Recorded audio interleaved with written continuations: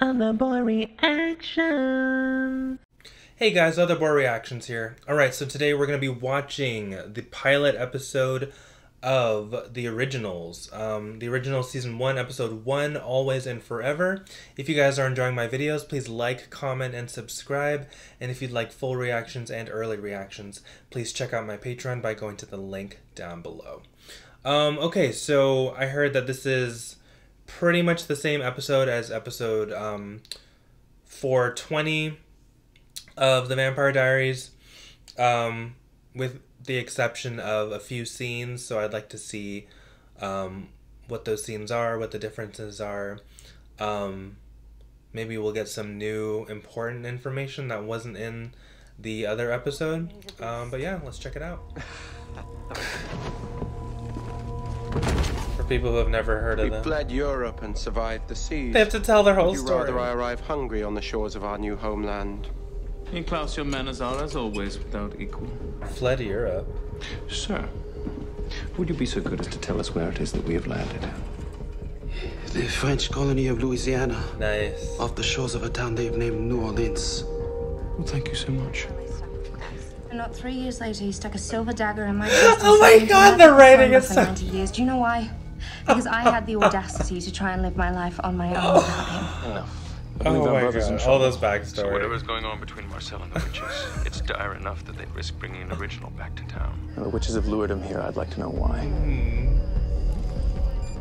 Oh my god. Well, okay, it's just the first episode. They have to get all that information out of the way. Oh my god. Ew.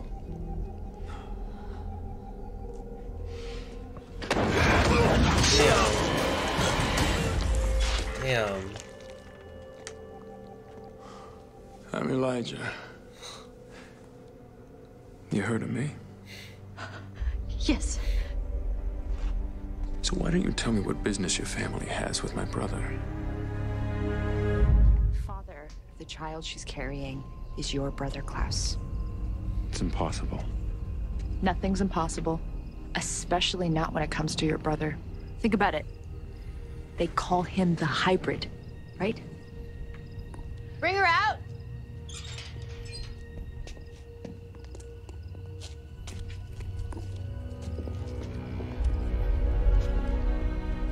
A time when it was quite difficult to do so. And for better or worse, we were happy. That is, however, until one night, our youngest brother was killed by our village's greatest threat.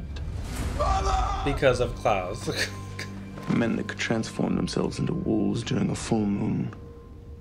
Our family was devastated. None more than Niklaus.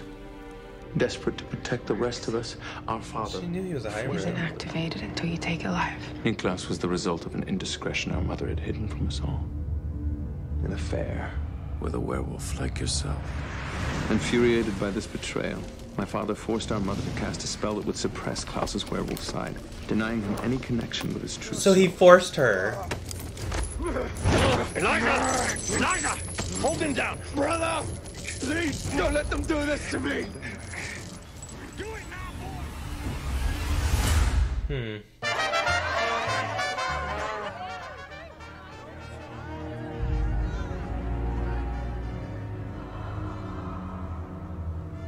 Evening, Elijah.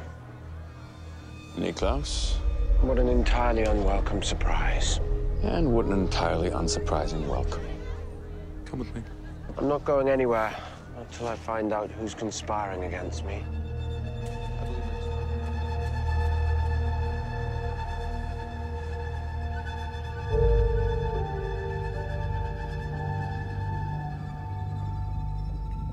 Nobody's asking her what she wants. She doesn't get a choice.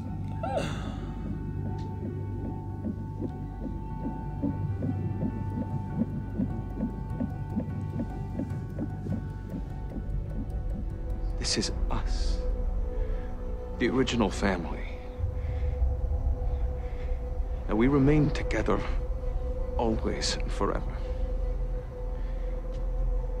I am asking you to stay here. I will help you and I will stand by you. I will be your brother. We will build a home here together. So save this girl. Save your child. Actually, you ran from it. I saw it through. Look around. Vampires rule this city now. I got rid of the werewolves. I even found a way to shut down the witches. The blood never stops flowing and the party never ends. And the party never ends. You want to stay a while? Great. What's mine is yours, but it is mine. My home, my family, my rules. Spiraling. And if someone breaks... Lashing out in blind rage. You know, the last time I saw him like this, it lasted 200 years. Then leave him to his temper tantrum and come home. With any luck, this misadventure will allow us a reprieve from all of his insanity. He was so close. When he heard the baby's heartbeat, I could see it in his eyes. He wanted it. You know, he could almost taste happiness. And now his temper has You and your destroyed. brother got cocky, coming to my town like you own the place. Oh, we did own the place once. We were all quite happy here, as I recall. Although we could never control those pesky witches at the French Quarter. How are you doing? Right. Your brother asked me the same question. I gave him the same answer. It's my business. Everything in the quarter is my business. Klaus comes into town all nice and friendly. Then he starts looking down his nose at what I've done, like it's some cheap knockoff of one of his dumb paintings. Then he gets pissed off like a little bitch. Say it again. I will not let go. I will never let go. Shit. Even if I have to spend eternity saving you from your own stubborn, petulant, vile self. Yes. If I have to beat you as father used to beat you to remind you of your own humanity. Fuck. To care about anything. Oh. Oh. Oh. I should have struck him down. He's down. And I made a promise to you. Always. Forever. Family above all. Oh my god. There's no way I could have skipped this episode just for that one fucking scene. Just for him saying that. We can never waver from the power of that bond, even when it is tested. The bond nourishes us, gives us strength. Without that power, we are nothing. This town was my home once, and in my absence, Marcel has got everything I ever wanted. Power. The unconditional love of family.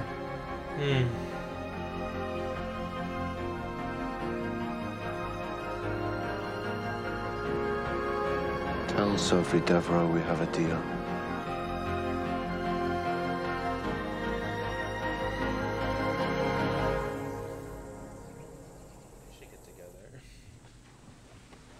So I'm curious, in all this time, has anyone asked you how you feel? Exactly! Having a miracle baby with a psychotic one-night stand. Nobody has asked her. About being a mother. Right. Do you even want this? And even if she does, she may not want to raise it with them. I was abandoned when I was born, and my adoptive parents kicked me out the second. Is he involved with her? Or is she a slave? I assume it's all quiet out there. The witches know better than to use magic. They know they can sense it when they do. Oh, that's how he knows. What about the old ones? They're dangerous, and I don't want them to hurt you. The originals. Davina. Oh my god. Is powerful. No! Oh my god! Fuck you! In the first fucking episode? Forgive me. Jesus! There is no power in love. God, oh my god! Mercy makes you weak. Jesus! Family makes you weak. Oh my god. And if I am going to win this war, I have to do it alone. Oh my god. First of all, I don't know why some people told me that I should skip this episode. There was a lot of information that I would never have known, especially that last scene. Fucking Klaus. So frustrating, but I mean, he's staying true to his character. I mean, it's gonna take him a long ass time to change maybe once he has this baby. I'm glad Elijah at least asked Haley what, you know, how she felt about everything. I mean, she still doesn't get a choice, so it doesn't really matter what she wants. Poor thing. I feel bad for her. It's like, even if she does want the baby, I know for a fact she doesn't want to raise it with Klaus or with any of these people being held captive. There was a lot of fucking backstory, exposition, like all this explanatory writing, but it had to be done for people who have never heard of these people, who's never seen the Vampire Diaries. But it was so much, like even lines that like Rebecca said, she said something like, I already know that 3 years ago Klaus daggered me, and like all this stuff that we already knew. But even if we didn't, like if I had seen this for the first time, it still would have been, that's hard to watch because they have to cram, you know, their whole history into the first episode to get people hooked. It's like, you know, people don't know who they are. I mean, that's a tough job to do, whoever had to write that. I mean, I'm sorry. I'm sorry you had to do that.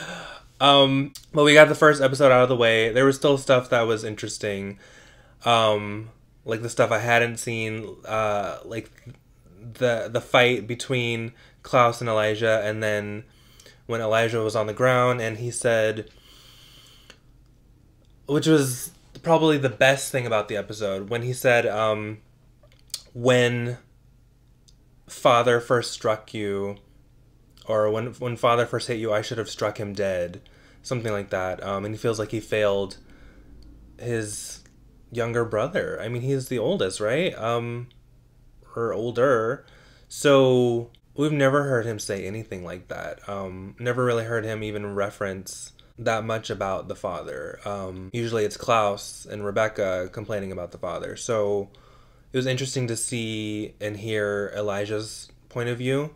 I don't know what they're going to do now, because Elijah was the most interesting thing about this episode. He was this episode. And Klaus wasn't even like the main character, which was interesting, but now he is. I think that's a mistake. I think it's a mistake to get rid of Elijah. I mean, I'm sure he'll come back eventually, but this early on to get rid of Elijah, like the only one who like has a conscience. Now we're left with Klaus and Marcel and his gang, and it's like villain versus villain. We do have the witches. We have Sophie. We have Haley. Now we have Davina. Who the fuck is that? Apparently she's really powerful. It doesn't look like she's being held against her will, so I guess she and Marcel are in love, so that's why the witches obey Marcel and they can't touch him. Why would Davina be okay with her own people not being able to do magic? I mean, I guess, why can't she just tell them, you can't use magic against the vampires and against Marcel, and that's it? Why? But like, why prevent them from doing magic altogether? I guess it's just insurance that they won't, you know, start an uprising, a rebellion. But I mean, she's kind of a fucking traitor. I mean, you're pretty, but someone's gonna have to take you down if you keep this up. But Marcel said that even the originals don't stand a chance against Davina. So I don't know who she is. Why is she so powerful? Very interesting. Just how powerful is she? Wonder if she's one of those witches that is so powerful that she can slow her aging down, like we saw in the Vampire Diaries with that other witch who, you know, knew the Salvatore brothers back in the 20s or something. I feel like if I had never seen these characters in the Vampire Diaries, I don't think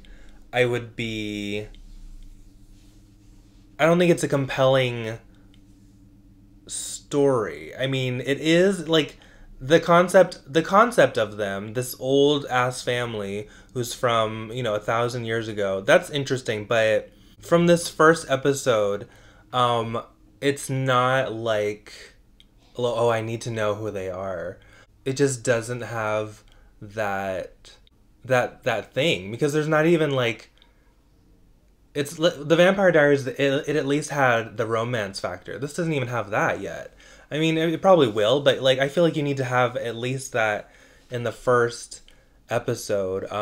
Like, it's missing something. The thing I liked the most was Elijah and the way he looked out for Haley, and then they exchanged a couple glances there. I was like, oh, well, maybe they'll get together, even though she's having Klaus's baby. That doesn't mean she has to be with Klaus. And in the way he said, I'll protect you forever, and then he gets stabbed. But at least I saw something there. Like, I don't know, I just really like Elijah, and I like how he cares about something, whereas Klaus doesn't really care about anything, like he said, except power. I mean, that's boring. Elijah is this immortal being, and he's lived forever, but he still cares about something. He cares about having a family, rebuilding this family that they never got a chance to have because their dad was a dick, like Haley said. Another thing that was news to me was that Michael made Esther perform that spell to suppress Klaus's werewolf side. So everyone's been telling me, Esther's awful because she suppressed his werewolf side. She was forced to. I mean, she's a victim too. I mean, of her husband. They were all victims of Michael. So, I mean, that clarified a lot of things to me. I mean, Esther did what she was told. I mean, it was a different time, where women probably just had to do what their husbands told them to do, especially if they're Vikings. Michael ruled with an iron fist. And I bet you Esther probably thought, this is for the best because, I'm protecting my son, and maybe she even thought Michael would hate him even less. A little bit, like just a little bit. I don't know what she thought, but the fact that Elijah said, my father made her, that is totally different than what people have been telling me. Like she was like, I'm going to suppress my son's, werewolf side because I'm a bad person. Like, I don't know. It's just not what I was expecting.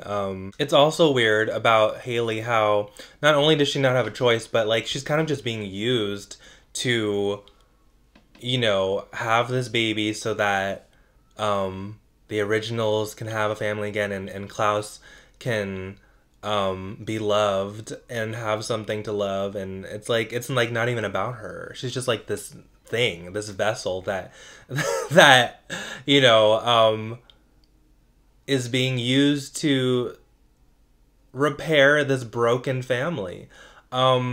I'm sure eventually it's gonna work out, but like as of now, like I feel bad for her because she's trapped. I mean, who knows what kind of, I don't even know who she was. Hopefully they give us a backstory on her too, because I know, like, we know that, like, yeah, she was an orphan, she doesn't know her parents, but like, what was she doing with her life up until now? We know that she was helping Tyler for a little bit, trying to unbond the hybrids, right? But like, who was she? What does she want out of life other than to find her family, which is not going to happen because they're dead? Yeah, so the most interesting characters to me are Elijah, who's now daggered, and Haley. Sophie Ann, Sophie Ann. That was Jane Ann, right? Sophie is interesting because she's a witch, but I still don't know anything about her either. We've only seen her with this anger, and because her sister just died, but like, I don't really know who she is either. Who was she before that? But yeah, Elijah was my favorite in this. He showed the most range of his character, and he showed strength, he showed vulnerability, he showed loyalty. I mean, he's gonna protect he was planning to protect Haley.